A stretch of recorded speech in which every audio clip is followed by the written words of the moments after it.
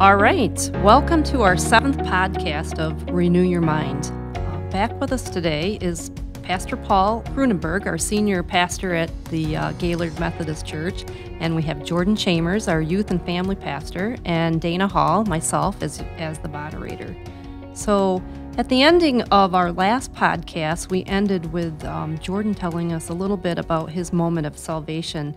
And I had a question I didn't get a chance to ask, and I wanted to ask him how old he was when he had that moment. Yeah, so that was, again, it was my birthday.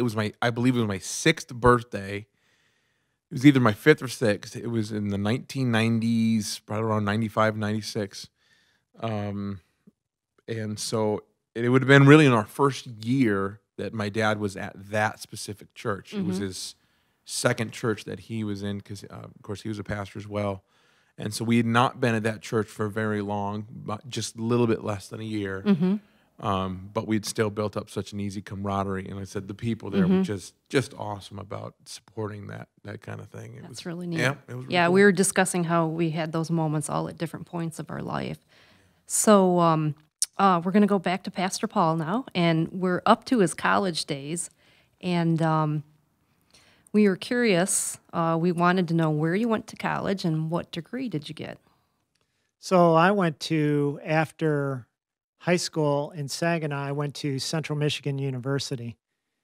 And at Central Michigan, I began to meet some people, just good guys. And we had a lot of fun together.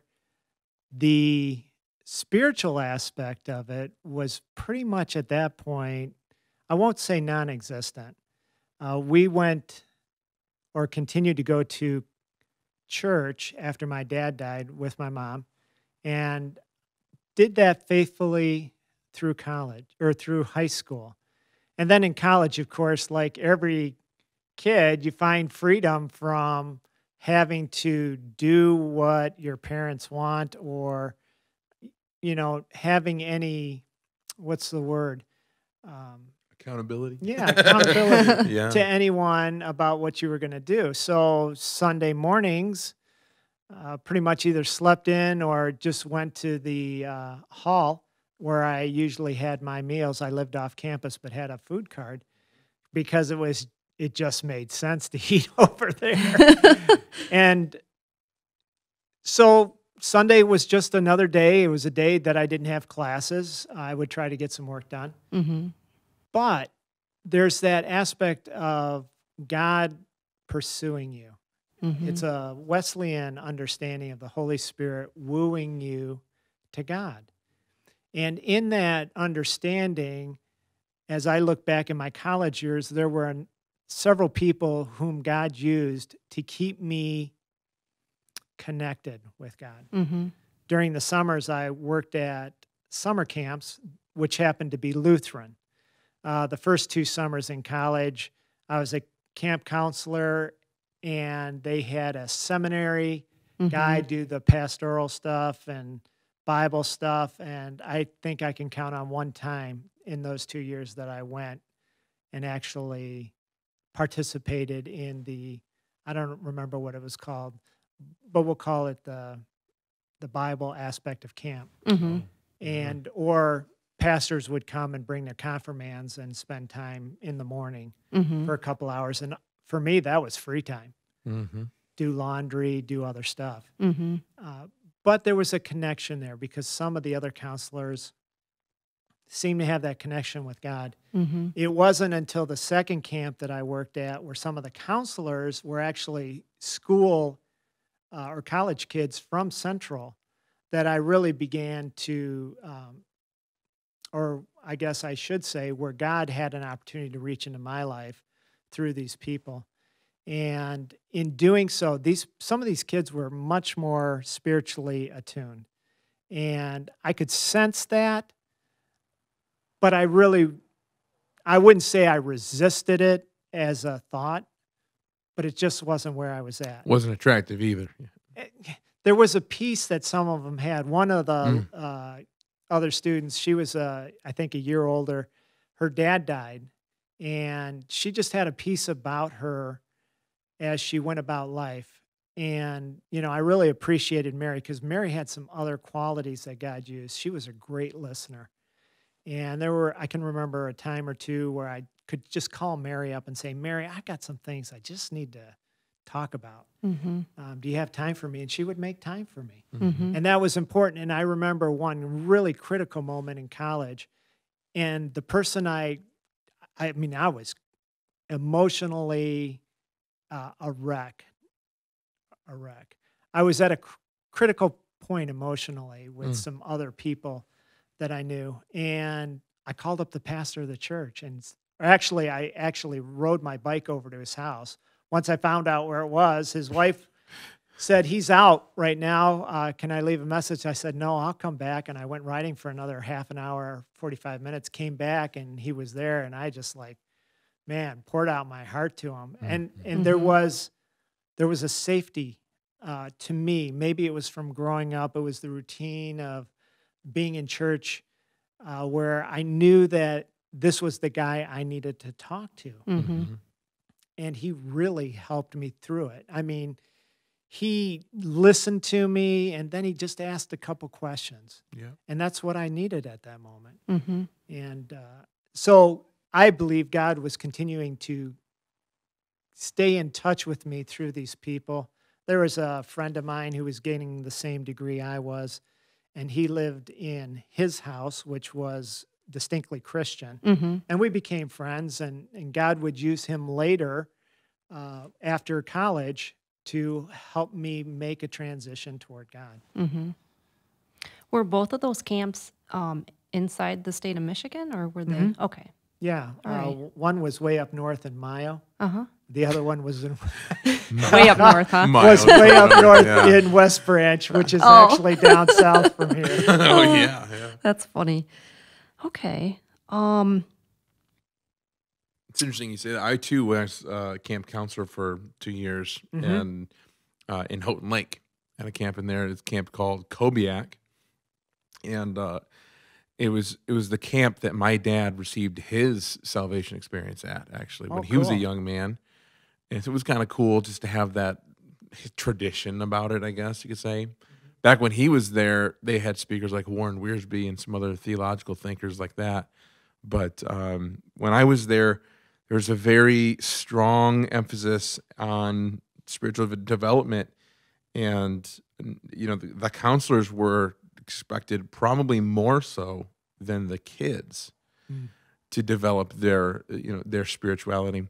And I was in charge of, we divided all the counselors up by color. So there was a blue team, the red team, the competitive spirit.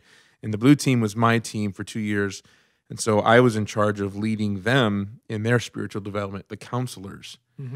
And then we would have our cabins as well. And that was a growing time for me as well. My wife also worked at the camp for one of those years, so that was kind of handy to have, a little bit of extra time. We were both lifeguards, so, going to the beach together was great. But is that how you met your wife? it is not. I met my wife in Okay. college, All right. really on a blind date. It's kind of a longer story, but her sister asked, and she has several sisters that look quite similar, at least in college they did. And so I really wasn't 100% sure which sister was being asked. I hope you didn't. But I tell said, her "Oh, that." sure, why not? I'll go." But we hit it off pretty easily, pretty quick, and things flourished pretty well from there. So many similarities. It's overwhelming. So I guess question for either one of you. I'll give this to Pastor Paul first, but maybe Jordan, you want to jump in. You talk about touch points in which God got your attention. Do you think this is normal for God and people in general, or more specific just to either one of you? Or what are your thoughts about that? I think God is always trying to get our attention. And Jordan shares a camp story. I remember the second camp I worked at, the director said on those weeks where it's not a pastor bringing the kids for confirmation camp, I want you to teach a Bible study. And I'm like, what? Now, and I'm thinking, now look you're the son of a pastor, you think you should be able to do this. And Right. he gave us a book to follow, and I would take a blanket out with my Bible, my confirmation Bible, actually. I think it was younger than confirmation. But I would take it with the kids, and we'd find a spot, and we'd sit down, and I tried to get these kids to listen, and I'm thinking, Lord, what are you doing? And you say that. I guess I've always had a sense of the presence of God, but I always haven't necessarily had an ongoing relationship. Mm-hmm. This would be like being in the same college class. You could know someone by recognizing them, but you wouldn't know their name. Mm-hmm. Only in this case, I know who the Lord was, and I could recognize when the Lord was reaching out to me or speaking to me, but it wasn't that I intentionally wanted to build a relationship with that person. Mm-hmm. So it would be just more come and go. Yeah, I see you there, and a lot of this is just reflecting back. Mm-hmm. And I think if we all reflected back, we could see those touch points where God was trying to, get our attention. Hey, Dana. Hey, Mm-hmm. Jordan. Mm-hmm. Hey, Paul. I'm still here, and I want a relationship with you. What about you, Pastor Jordan?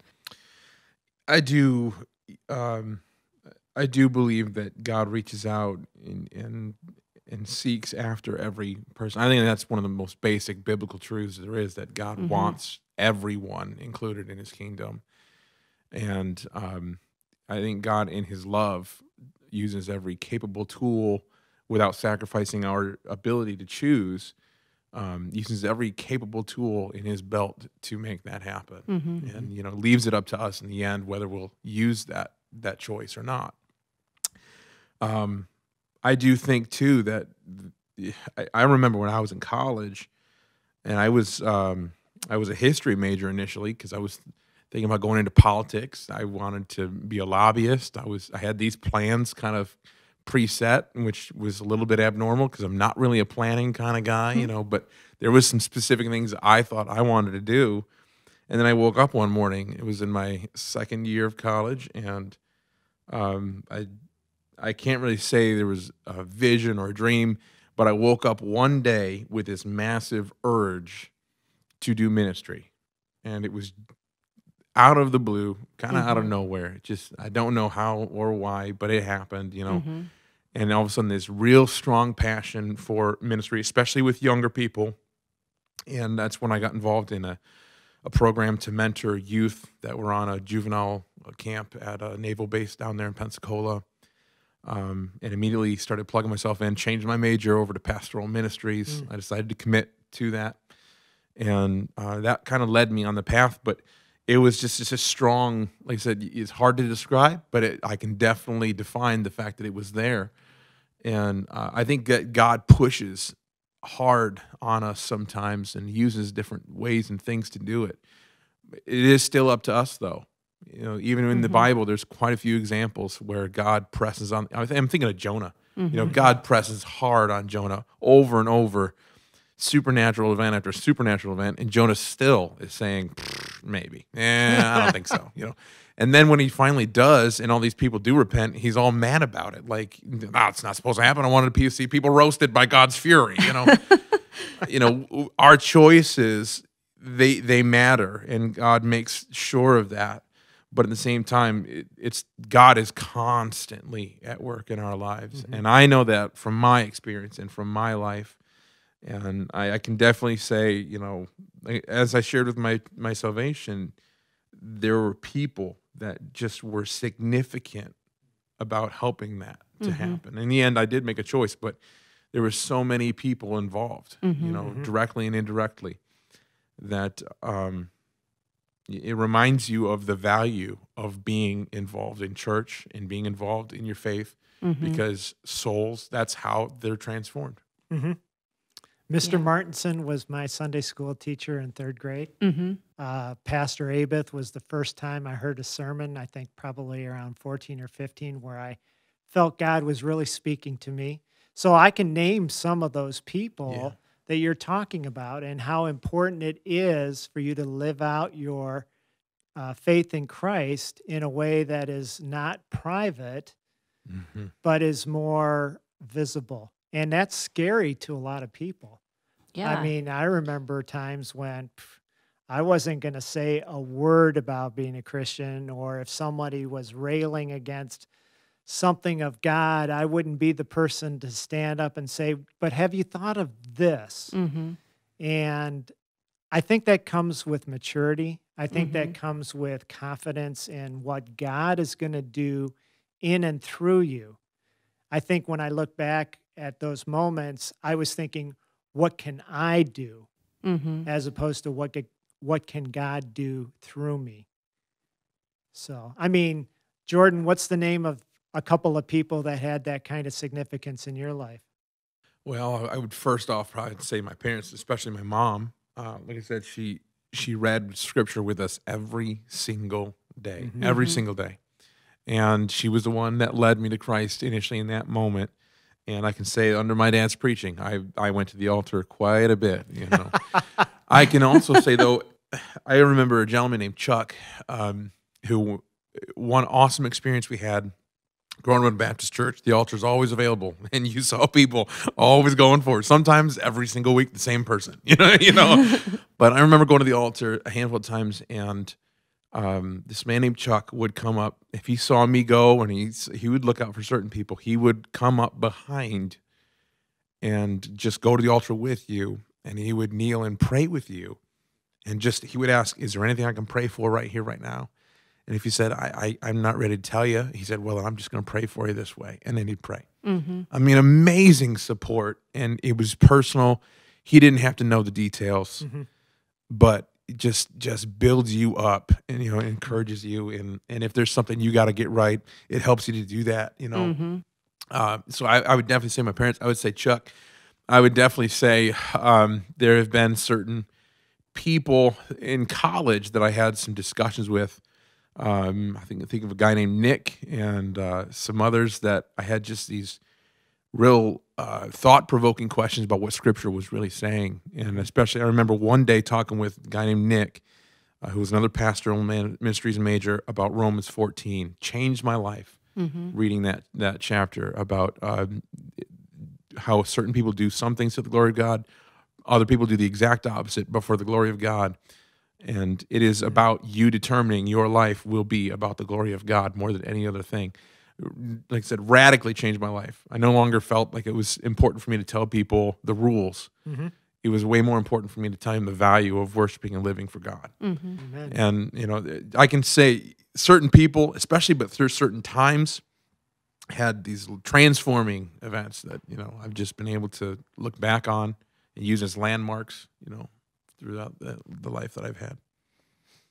Now, Dana, you're the moderator, but I'm sure there's a name or two in there for you. Yeah, and all my occurrences they happened later in life, later than both of you. But yeah, actually, Pat and Carol Scott Oh, and sure. Pat's father, he would come up to every one of us and give us a little book, a little Bible, and tell us that God loved us. Yep. He'd pick up the phone and call you and just see how you're doing. So there's a lot of other people like that, but those are the first couple that come to my mind. So yeah. And what's interesting is that as you say that, they weren't saying anything outlandish, or No, I've used the term in a couple of sermons now, fanatical, Mm-hmm. or like Bible thumpers or something like that. About living your life for Christ is about, we call it being a good person, Yeah. but being able to have a reason for being a good person. Mm-hmm. What makes you so good? Well, I want to serve God. That's a simple answer that's not threatening anyone, Mm. but it raises up the flagpole of your life. Look at, I'm here to serve God. Mm-hmm. And that's got to be really powerful for someone to hear. Very powerful, especially when you realize that and you're like, wow. And when you look Takes your back breath away. Yeah. on those things, I know in my life this is true, and I would assume that this is true for both of you as well. But when you look back on those times and events, and you think of the words that were being said, so often it was very simple, Oh, yes. and it did not take much effort. It did not take. All it took was a little bit of willingness and forethought. That's all it took was just someone said, that person looks like they could use an arm. I think I'll go offer it and say, can I pray for you? And that does wonders. Like I said, lifelong, I still remember those events. I still remember those people because that's how formative and effective they were. And they weren't afraid to do it. Right. And the thing is, anyone can do that. Yeah. Absolutely anyone can do it. And everyone should do that if we're on. And Dana, you said, how did you just phrase that? Anyone can do it. It was... I forgot what I said. They're really good about doing it. And they're not afraid to do it. Yeah. But the truth is, there is a point at some time in their life where they are afraid to do it. Well, agreed. And they just need to push through that fear, because fear does not come from God. At least that kind of fear does not come from God. That's the evil one wanting to keep you from advancing your ministry for God. And so when we push through that fear, which is so important, we receive untold blessings because we have reached out and have helped someone else. Well, let's pause for a moment on after you mentioned that thought. So, Jordan, can you tell us about the virtual Vacation Bible School that's going to come up, and then we'll take a break? Yes, so we're pretty excited. I know we've mentioned this before, but I'll say it again. Facebook, YouTube, and the website. Those are the three places you're going to be able to get this. It's August 24th through the 28th, and they're going to be an hour long, but there'll be a ton of fun. So you need to check those out. If your children, your grandchildren, or your cousins of your uncle twice removed, whoever is going to be there watching these videos, we want them to get craft kits. We want them to be involved. So please contact the church and be looking for announcements, as we'll be sending those your way through our Facebook and other mediums as well. Yeah, and that sounds great. And you can either come to the church to pick those up, or we can bring them to you. If you have something laid upon your heart that you want to come visit our church in person, we have a traditional service at 9 a.m. and a contemporary at 10:45 a.m. And we are located on 215 South Center Street. All right, well, let's wrap it up, and we are going to get into adulthood on our next segment. Thanks, everyone.